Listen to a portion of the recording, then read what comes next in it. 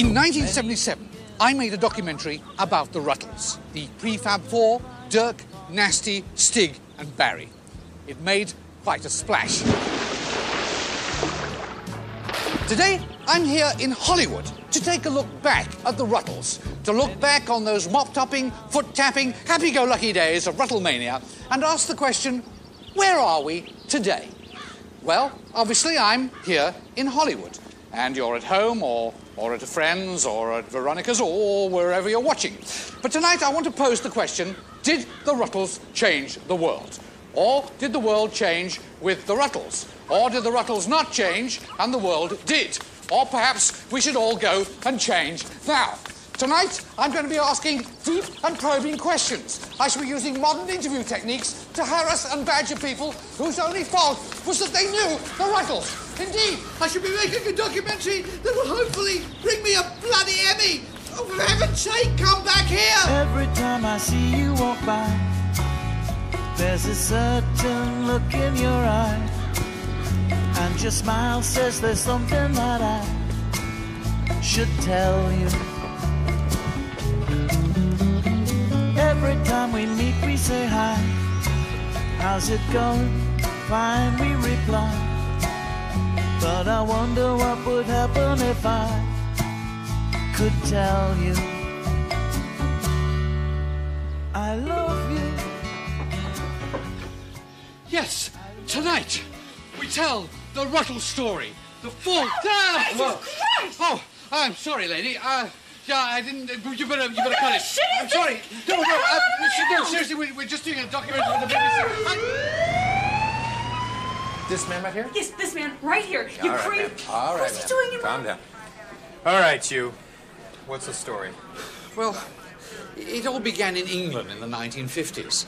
In the 1950s in England, popular music was very boring. In fact, everything in England in the 1950s was very boring, but popular music was particularly boring. There were the MacGuffins. There was Nigel Papp. There was Jimmy Glimmer, the Wallasey Warbler.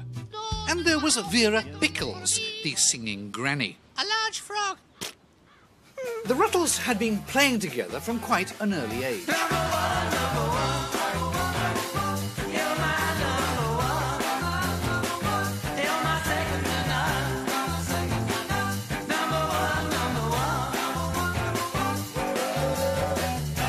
When they grew up, some people believe they changed the world.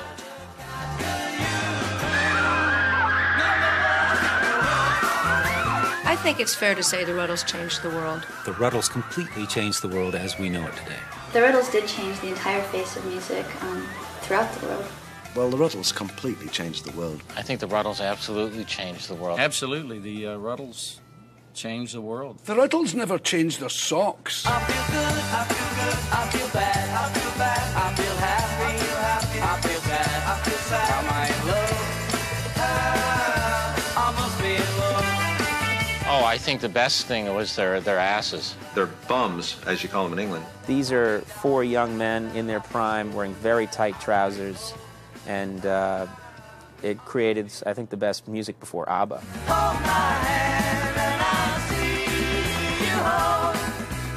A lot of bands at the time were trying to sing like American boys, like American boy groups. Mm-hmm. The Rutles, I felt, were starting to sing like American girl groups.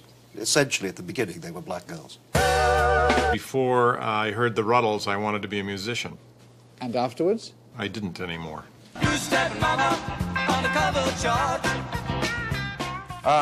I shall be doing my new album probably starting next week. I've been working very, very hard on the material for it. Mm-hmm. I'm probably writing better than I've ever written, and we're terribly excited. And who is your favourite Ruttle? It's not about my album, this show? No, actually, this is about the Rutles. Ah.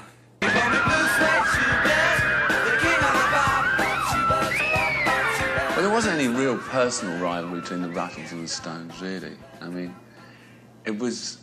We were quite, later on, met each other.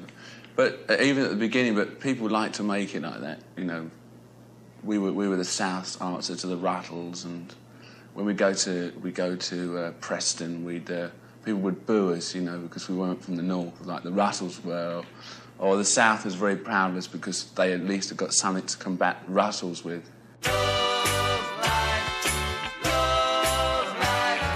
I mean, the Rutles took us through the latter part of the 60s. They literally took a generation by the hand and said, come, let's learn history. Let's learn let's take the tragical history tour. Let us walk down Shabby Road together. Let us join up in Sergeant Rutter's band. And I don't know where we would have been without them. 23 years ago today, well, not today, I mean, more like 23 years and a bit. Actually, it sort of depends when you watch this. But anyway, about a quarter of a century ago, I came here to this very spot in front of the plaza in New York to make a documentary about the Rutles. I'm actually standing outside the actual hotel in which the Rutles actually stayed in 1964. Actually, in this room here.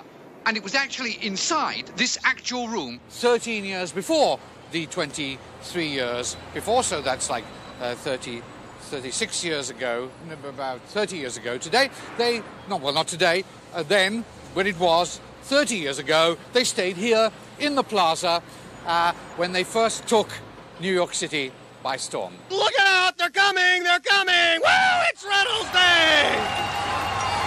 It's Rutles Day in Flushing, and this is Bill Murray the K coming to you out of the WC. And right now, nobody wants to know anything but when are the Rutles gonna be here? They've just flown in, they've landed, they're in!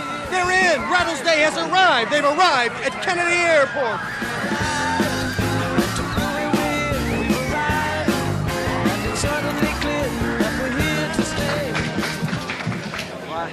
Wonderful to be here. Did you have a good flight? Wonderful flight. Yeah, we had a very Arms are a bit tired. Why'd you wear tight trousers? Well, keep your legs warm. Can't hear you. Speak up. Oh. Shut up a minute. Shut up. The Rutles invented rudeness. Shut up! Well, I think, the Americans took a moment to get used to the Rutles because America's very polite on the whole.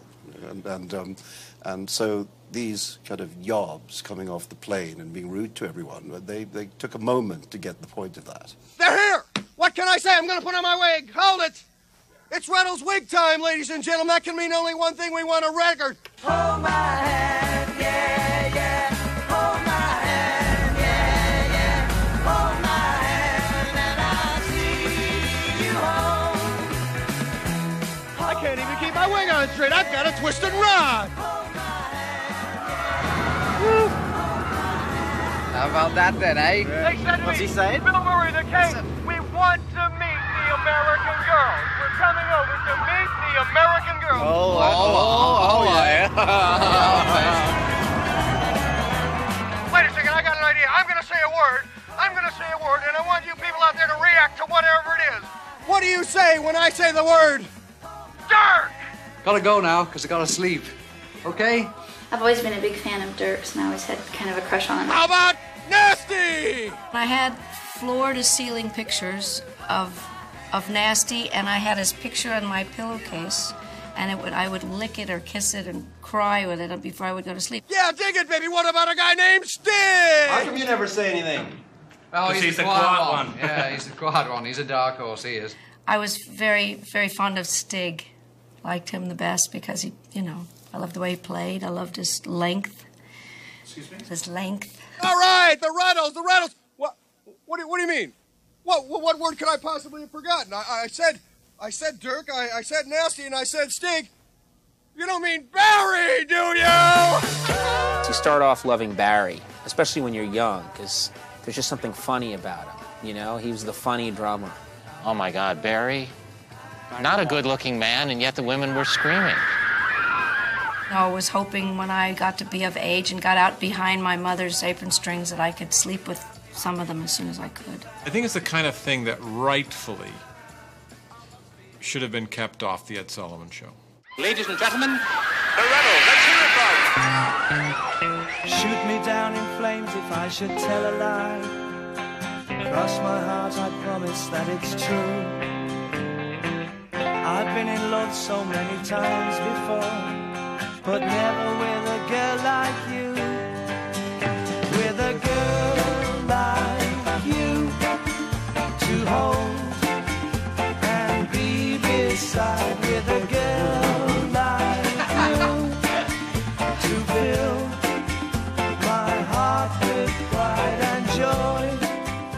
lot of us got to see them for the first time when they came over and played the Ed Sullivan Show. I saw the Rutles' first appearance on the Ed Sullivan Show. It was a cultural phenomenon. So. I saw them first, I think, on the Ed Sullivan Show. And, you know, I mean, I was captivated and just short of being turned on. I won't bring you any pain. I won't run around again. I thought, my gosh, I'm going to do most of my hair like that. And that's what I did. And so through high school, I had this side of my hair like the Rutles, and this side was short because they didn't like long hair in the school. So I would, you know, sit like this in school, but then outside of school, I would look like that, and they would thought, a lot of people thought I looked like dirt.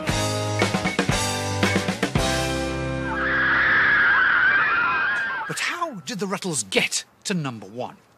Ron Nasty had been born in 1940 and raised by his uncle, a well-known Liverpool ventriloquist. Who's a pretty boy, then? He was a very sensitive boy whose only fault was violence. At the age of 6, he blew up his local school. It was a cry for help, really, when you look at it truthfully. I mean, it's quite common in young children, in boys particularly. It's sheer high spirits, you know. At 6? It's normal adolescent stuff. So how did he channel this aggression? Oh, he took up the banjo. The banjo is the perfect instrument for the antisocial. Steve, you play the banjo. Yes, I do. Would you play something for us? Oh, sure, I'd be happy to.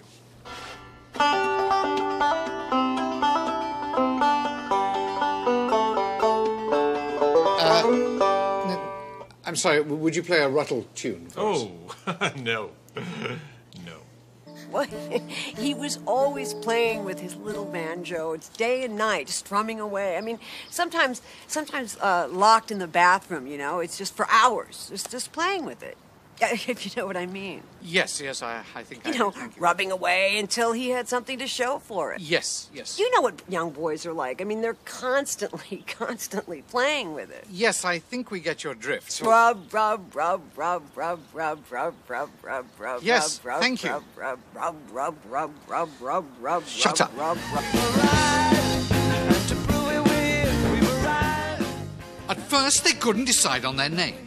They were the Silver Rutles, the Ruts, the Tulls, the Sluts, even Alma Cogan, before finally becoming the Rutles. Ron Nasty, an ex-banjo player of no fixed ability, Dirk McQuickley, a left-footed guitarist, Stig O'Hara, a very thin man, and Barrington Womble, or as he was better known, Barry Wom. The Rutles were still very bad, and there was only one place they could play, and that was Hamburg. There was only one place they could play, and that was Hamburg. And that was Hamburg. And it was here in Hamburg that the Rutles would discover leather, amphetamines, and shagging.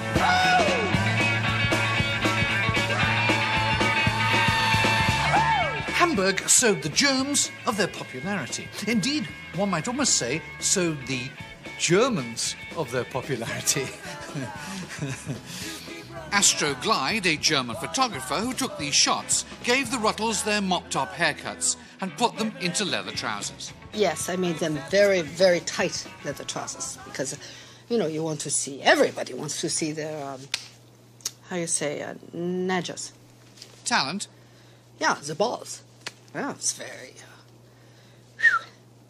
Disgusting? Yeah, exciting. You know, I mean, I hate to, blow my own... Well, I wish I could.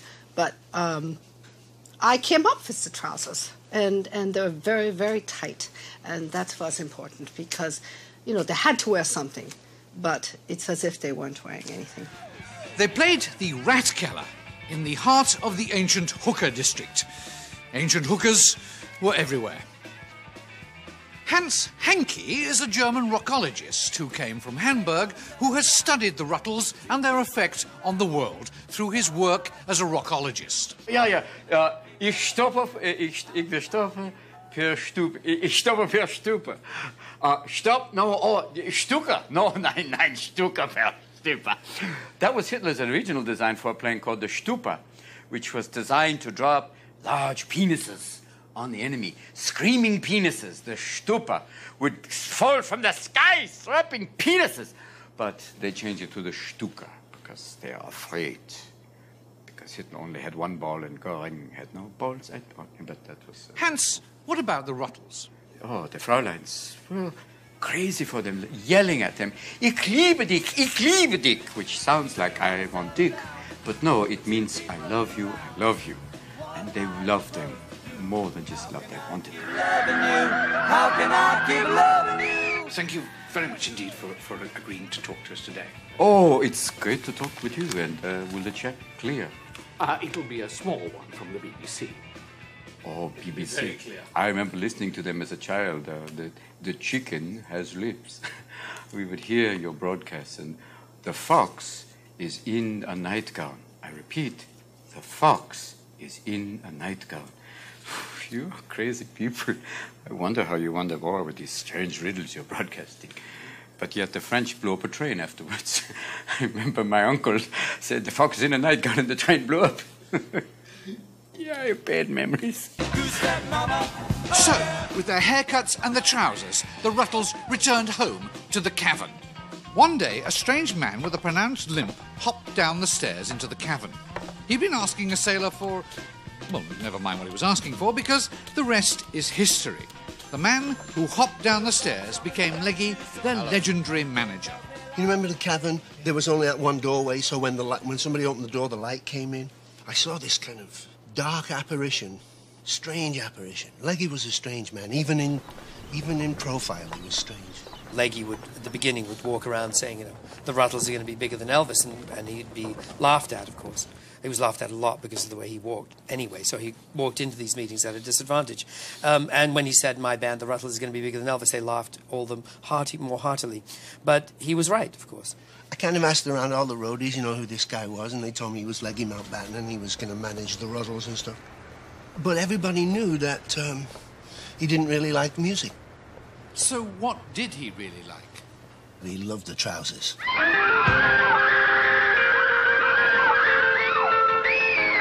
They call me Blue Suede Shoebirds, the king of the bop, bop, shoebirds, bop, bop, shoebirds. I was amazed that they could sing in trousers so tight. Stop, bop, shoebirds, bop, bop, shoebirds. They did sing high. When I get that beat, my music is complete. It was the trousers. I know it was the trousers.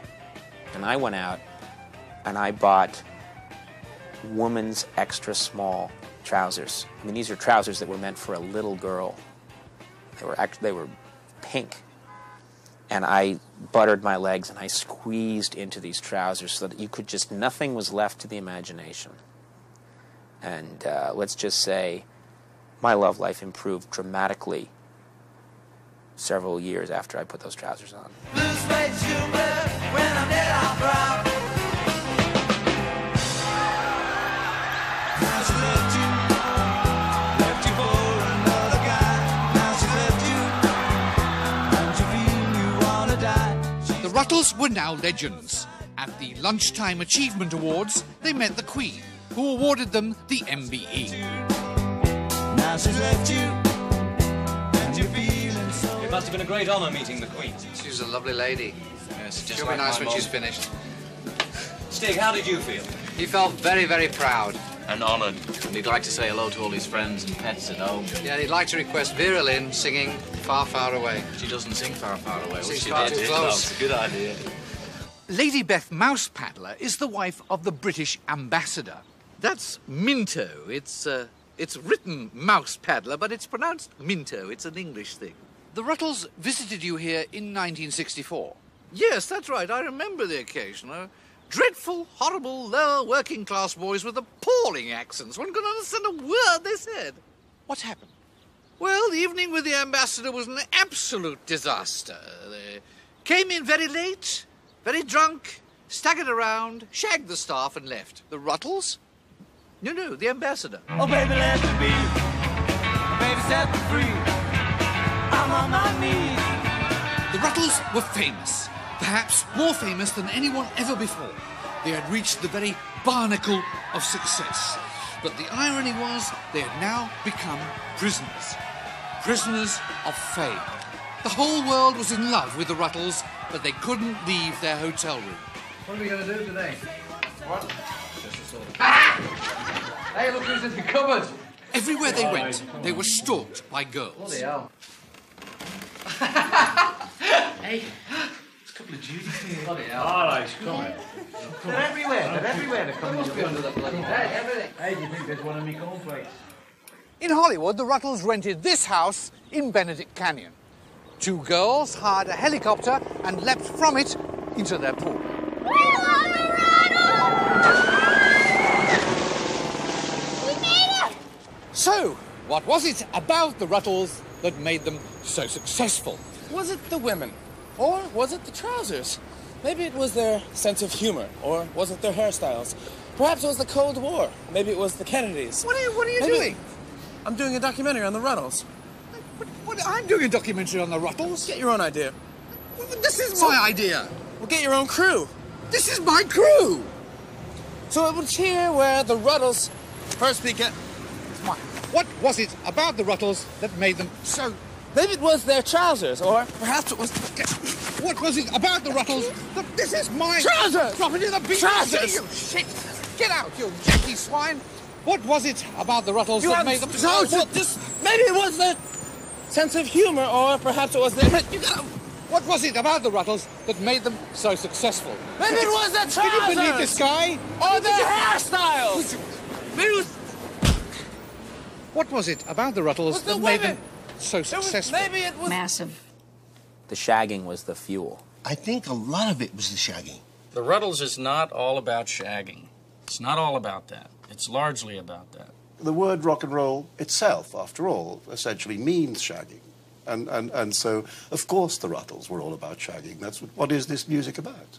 Isn't all music kind of about that? I mean, didn't Bach essentially want to get it done, so to speak?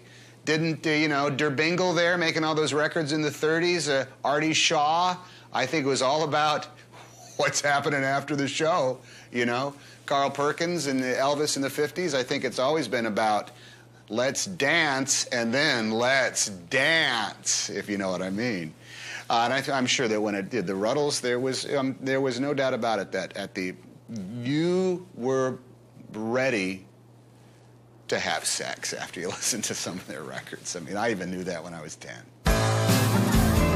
There had always been girls, hundreds of them, but some were more permanent than others. Nasty had been married early, about 7:30, maybe 7:45, and his Liverpool girlfriend Corinthia was pregnant at the time. But Nasty was constantly on tour. It was no recipe for a happy marriage. Somehow, Corinthia was always left behind.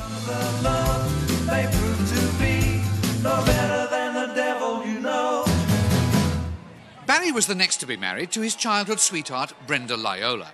The wedding arrangements were so secret that even Barry didn't show up. When they were married, she was at St. Bede's Church, Wigan, while Barry was on stage at the Scunthorpe Coliseum.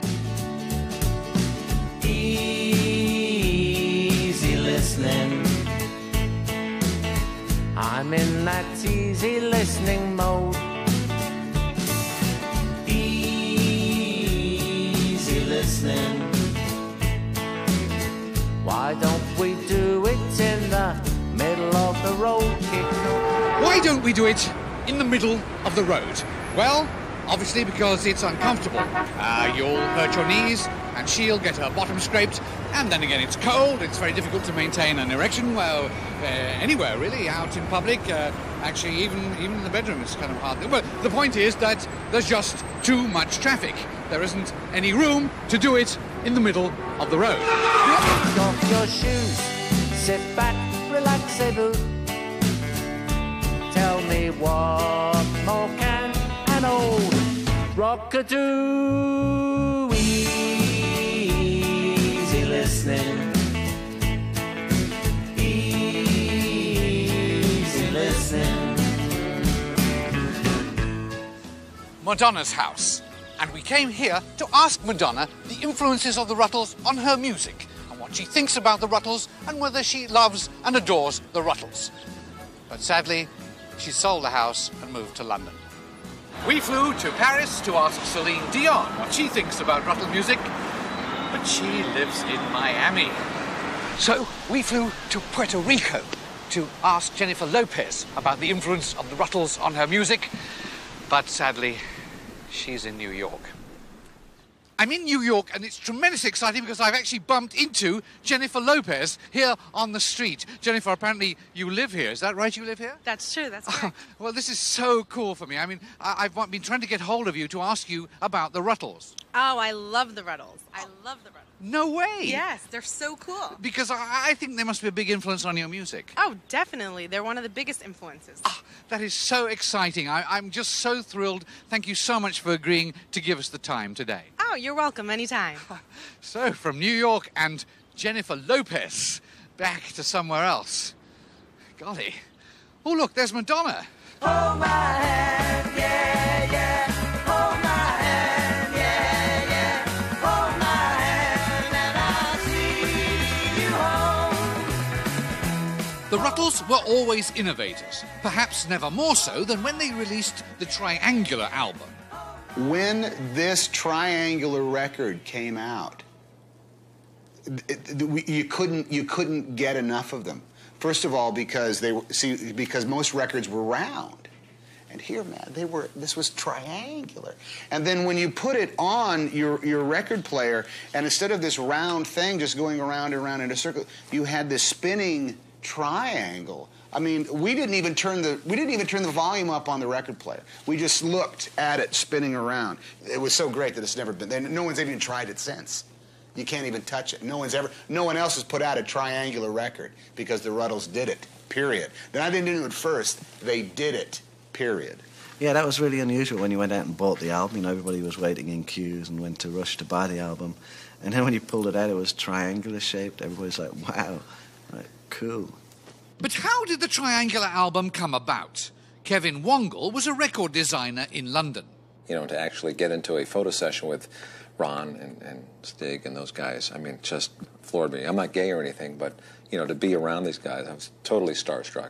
But anyway, just give you a little idea. This is one of the mock-ups of the album, some ideas I had for the shot. And as you can see, this was actually taken out of a toilet bowl, like looking up, and they're all looking down at the toilet bowl. This one was actually on the market for, I believe it was 3 months. And it was selling well, but a lot of returns. Because, again, people were missing some of the songs. You know, it played part of the song, and then the needle would fall off and it'd come back up again. Sorry, it's upside down. This jacket sleeve and with the album in there became dangerous. A lot of the kids were doing drugs at the time, and they were chasing each other with the album, and some, I believe, were actually stabbed. This image of the boys looking down, as it spun around, we found later on, as it spun around, it almost looked like turds going down the toilet.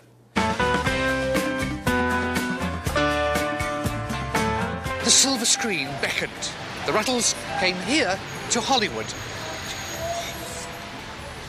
But it was here in Hollywood, and we're here at the Hollywood Bowl. And it was from here at the Hollywood Bowl, well, over there, that the Rutles then went on to become movie stars.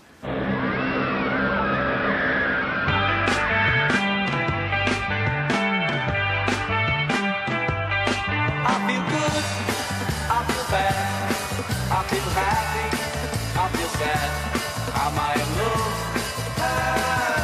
I must be in love. I feel rich, I feel full, I'm in doubt, I feel sure, am I in love? I must be in love. Anytime of the day I can see her face when I close my eyes. Oh, she's a dream, she is real, can't explain how I feel, am I in love? I must be in love. I loved A Hard Day's Rut. I loved A Hard Day's Rut. I loved A Hard Day's Rut. That has influenced all of my work. That and some of the stuff the Turtles did. I remember when they all came out of the train and then piled onto the tracks and tried to kill themselves, and when the train left, they almost got run over. That was hilarious. And then they all came, then they got out of the train. They watered down the train. You know what? I have A Hard Day's Rut confused a little bit with Schindler's List right now. Am I dead or alive? Can my full heart survive? Am I in love? I must be in love. I must be in love. I must be in love. I must be in love. Hard Day's Rut was, you know, it was like an advertisement in a way. It was just existed or propaganda. It was there to celebrate these four characters. The music's, you know, what it is, it'll always be legendary, and those guys will, but Hard Day's Rut was just like, you know, being with them on a personal level. That was wonderful. I thought it was very, very funny. It was neat to see their, you know, their personalities really shining through. If anyone doesn't like A Hard Day's Rut, they should be beat. Oh, Jesus. I would pay money not to go and see a hard... Wild horses couldn't drag me in to see that. I hated it. I hated it. Just how good were Ruttle films? Well, we flew all the way to New York to talk with legendary film director Mike Nichols about the Ruttle films. Mike, hello. Hello. Oh, you don't mind if I call you Mike? No, no. Great, thanks. Thanks, by the way, for agreeing to talk to us about Ruttle films. Glad to do it. Mike is one of the greatest film directors of all time in the entire world. Thank you. And one of my personal favourites. Thank you. I love your movies. I've seen all of them. I'm very glad. If I can start, if I may, with A Hard Day's Rut. Yes, the black and white one. Mm-hmm. Mike, you directed The Godfather, which was always one of my favourite films, and I was wondering if... Are you kidding? No, I really liked it. I thought it was great. What? Ouch, you're breaking my heart. Ouch, I'm falling apart. Ouch, ouch, ouch, ouch. When we first met, I must admit, I fell for you right from the start. Now when we meet, all kinds of things, it seems upset the apple cart. I love Ouch. It's hilarious. The funniest part to me in Ouch is when Dirk steps on the sticker, the little tiny thorn in his bare feet, and he yells, "Ouch!" Ouch! Don't desert me. Ouch! Please don't hurt me. Ouch! Ouch! Ouch! Ouch! I heard a few bars of "ouch" from somebody's car as they were passing by. They had it on the radio. I just heard like 3 phrases. And I heard "ouch, ouch, ouch, ouch" as it was going by. And I immediately went out and found that record, and I just started listening to that record alone. And I listened to that record for 17 weeks. Ouch! Don't desert me. Ouch! Please don't hurt me. Ouch! Ow! Ow! Ouch! Ouch! Don't desert me. Ouch! Please don't hurt me. Ouch! Ow! Ow! Ouch! I thought their movies were fucking endless. The only one of the Rutles films not to achieve success was the Tragical History Tour. In many ways, it was a disaster. Tell me what you think about this low-fat diet shampoo. Do you think it's crunchy, half crunchy, or not crunchy at all? Put a tick in the appropriate box. There's nothing to it. Yes, no, don't know. I don't care. I'm only a questionnaire. Dirk will always say, "It was the best, it was wonderful, and it all comes together." No, no. I'm sorry, Dirk, it's a mess. It's just a big mess. It was a mess.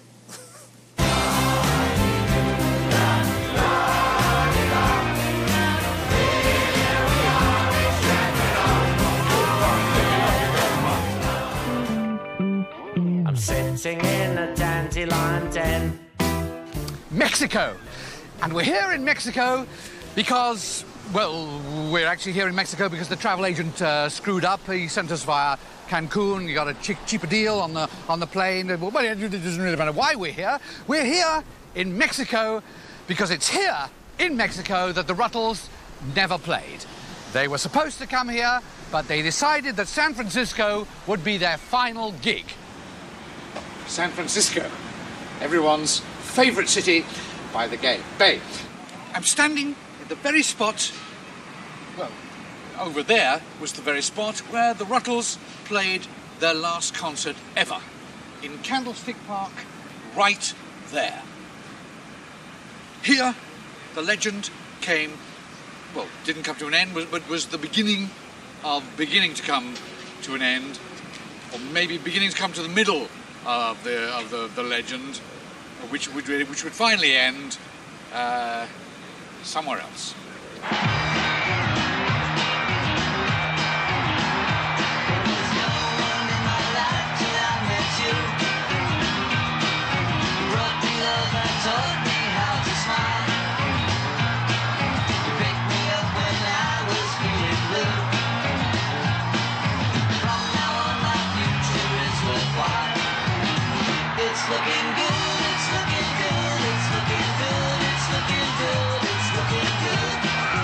The Rutles' last live appearance ever was actually out where I was in San Francisco at Candlestick Park, I think. Right. And 66. That was the big show. And I did have tickets to it, and then I traded it to a friend of mine, my 2 tickets to see the Rutles for 35 hits of acid. Now, this is a true story. So I met the Rutles in a different way.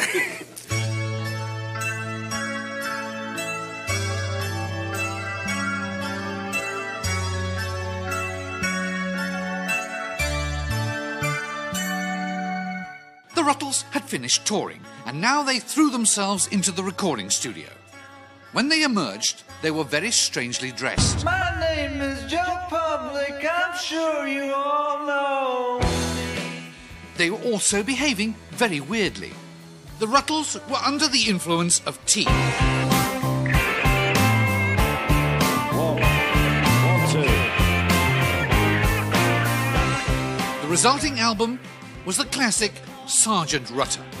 On this very day, somewhere in another universe. I mean, you thought the world had changed when Sergeant Rutter come out, you know? I mean, I had Leggy sent me an advance copy of the tape, and I had the Turtles. You remember the Turtles? They were at my apartment, and I sat them down and I said, I've got this tape for you to hear, and I put Sergeant Rutter on my tape recorder. Well, you've never heard of the Turtles since. Here we are, once again, on another one-night stand. As soon as I heard Sergeant Rutter, we all ran for the door. I had my trousers under my arm. I was out the window.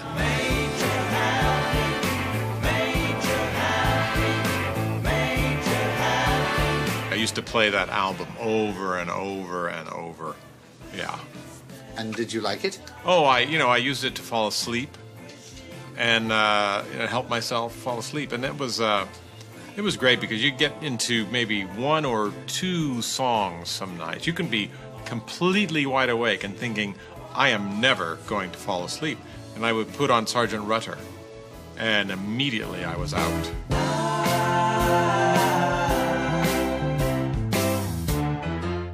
The effects of Sergeant Rutter were interminable. Some people even believed there were messages hidden in the lyrics. The Rutles always deny that they intended to have any message on their records, but I mean, we've all done this when we were, kids. We all play back Sergeant Rutter and play back Dark Side of the Sun at the same time while you're watching The Wizard of Oz, and while you're slightly high, and it's amazing how it all syncs up, and it's an episode of Bonanza. Everybody used it. Sergeant Rutter led to the summer of lunch. The summer of lunch when there was all that free food going around. Yeah, I got diseases. That was when I was really eating everything. As the Rutles say, all you need is lunch.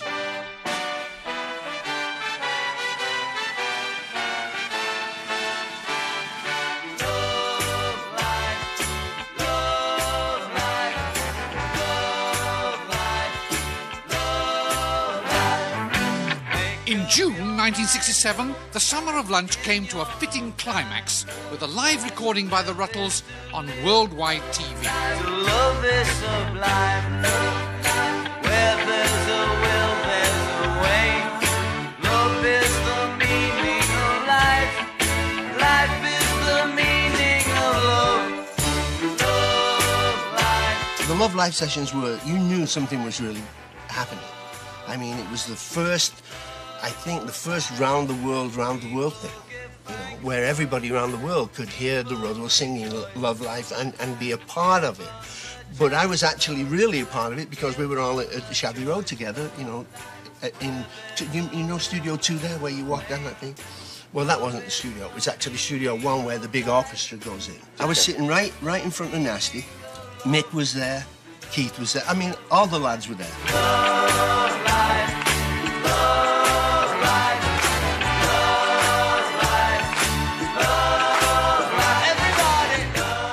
Stig now discovered the meaning of life right here at this Indian restaurant. It was curry. He studied transcendental mastication under Arthur Sultan, a former chef at this Shangri-La restaurant. I remember they went through that phase where they went to the Indian restaurant and they were eating curry, and they found enlightenment and a higher power for $8.95. Did you ever get the feeling that the truth is less revealing than a downright lie? Stig now invited the others to join Arthur Sultan for a weekend of curry in Bognor. When it came to curry, they were anxious not to miss the boat. In Shangri-La,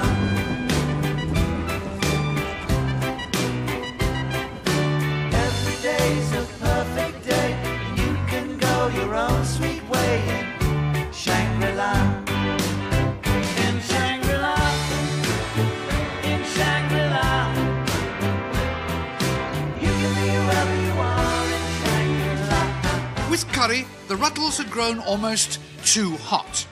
Now, fate blew cold on their picnic lunch with the sudden and surprising loss of Leggy Mountbatten. With the Rutles growing and taking charge of most of their activities, he just slipped out of their lives. I'm a climber. Leggy had diverted into managing other groups and singers. Troy Nixon was Leggy's assistant. Lover. A companion. Whatever. Leggy had quite a stable of young boys. Oh, yes, he always loved attractive young men. He always had his finger on the pulse of young boys, yeah. They all had strange names like Wild, Damp, Thunder, Clap. He tended to name them after how they were in bed, you see. You know, like Tommy Wild, Dickie Furious, Jeffrey Willing, Billy Is That It? How did he know what attracted teenage girls? Yeah, he had the same taste in boys. Had the Rutles bubble burst? Not quite. But night had fallen on their Broadway. The loss of Leggy was a tremendous blow. For solace, the Rutles turned to something stronger than a manager, their wives. Dirk met and fell in love with a young dog, and its owner, Martini, an exotic model. Every time we meet, we say hi. How's it going? Fine, we reply. But I wonder what would happen if I could tell you I love you. I love you. Nasty, meanwhile, visited an exhibition of broken art at the pretentious gallery Soho. Here, amidst the rubble of art which had been specially dropped from planes, he found the artist herself, Chastity, a simple German girl. It was lunch at first sight. Do you know there's this man in America who's done all this research into vegetables? And peas apparently are very intelligent. They can read people's thoughts. So I thought I'd write a song saying, give peas a chance. Well, he took her everywhere. I mean, even the shower. Well, that was the beginning of shower power. The world is like a shower it sort of drips on people, you know, and it's supposed to get them clean, but really you're only clean from the inside. Isn't that what you said? That's what she said.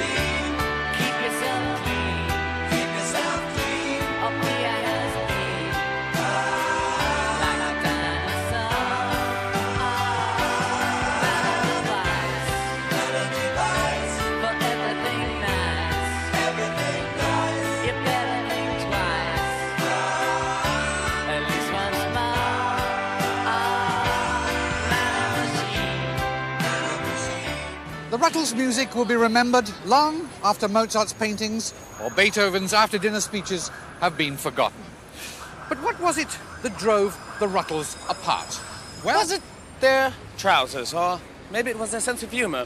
Maybe it was the Cold War, or maybe it was the cold weather. Give me that. What are you doing? This is mine. No, this is mine. I'm making this darn documentary. This is my documentary. No, you tell me. Get off. I don't know Stop who it you now. are. Who are you? Don't know who I am? Well, you should know who I am. Will you get away? For heaven's sake. Get off me. Get off me. Hurt me. Rat. You stupid rat. For God's sake.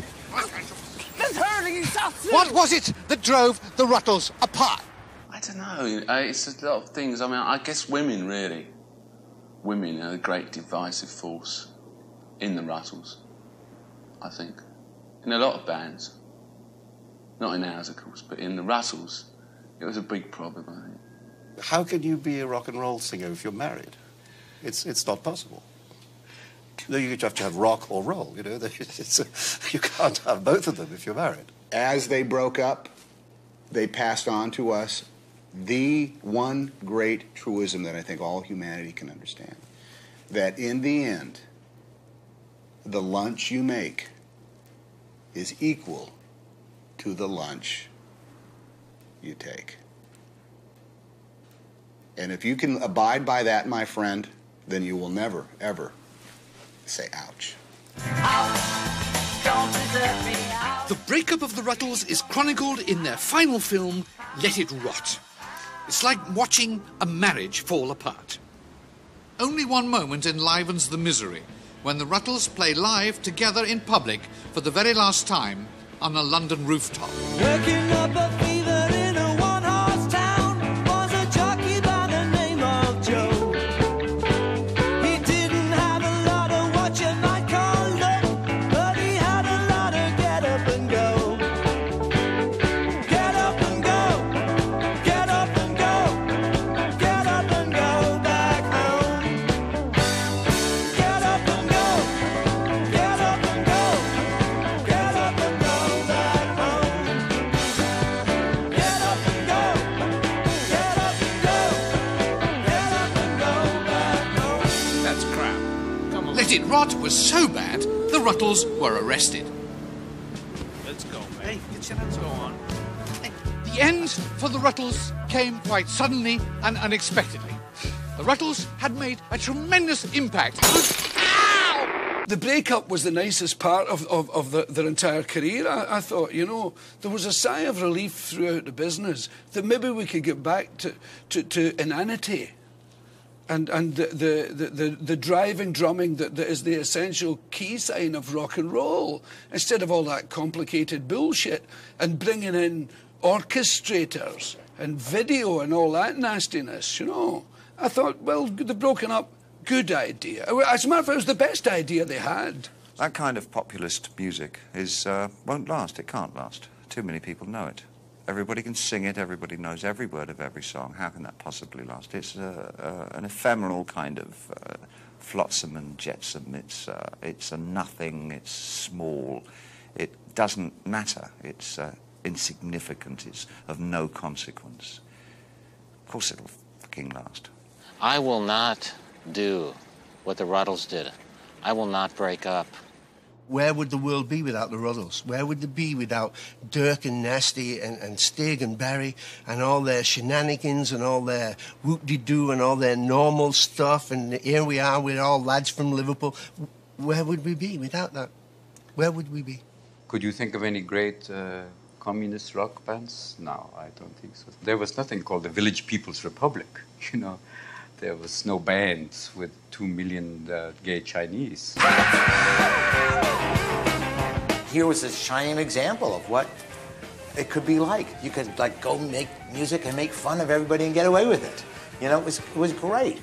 Really, the crowning glory, I guess, to their career is this piece of marketing extravagance.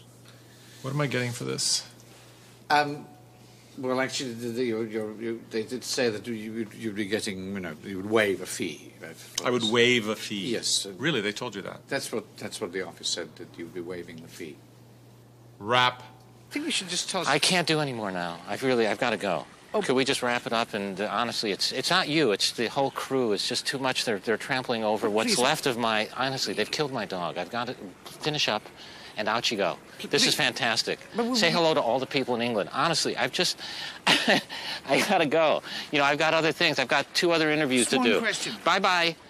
Bye-bye. Bye-bye. 23 years ago today, right here in front of the Plaza, New York... was where this documentary all began. Why? Here was... Why are you doing this to me? I'll tell you why. 23 years ago, here... actually, here, 23 years ago, and here, and over here twice, you met my mother. Big Wendy? Dad! I don't believe it! I don't believe it! Many years from now, when your grandchildren climb up on your knee, you may be quite astonished to see how many channels they can change on TV. When some old film in black and white comes on and there you are up on the screen. Or is it someone just like someone you've been? Looking not a day over 19. Grandad, the little ones are asking you, why do you look so sad? So you tell them all about the fun you had. Back in '64, before you were born, people had no time for pouring scorn on dreams of love and peace. No one was obese, only tight trousers were worn. Back in '64, we were at it like knives. Back in '64, the time of our lives was in the present tense.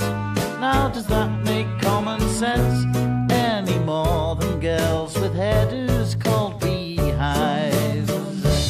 You may wistfully recall how Benjamin Disraeli said that life is too short to be small. Or maybe like some old time song, overall it's long, so long, it's all over.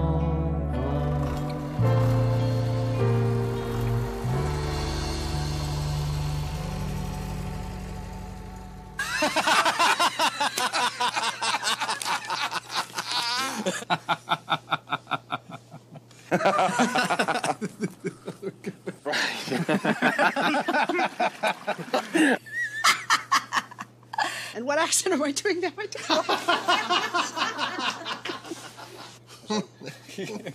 Don't worry. Start the thought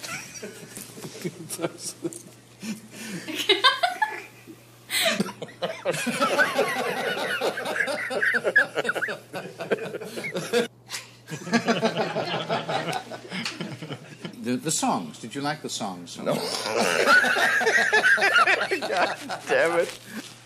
It's hilarious. So shameless. So shameless. It's hard because I'm not a good comedian. Not comedian. You're a wonderful comedian, and you're very good. Okay.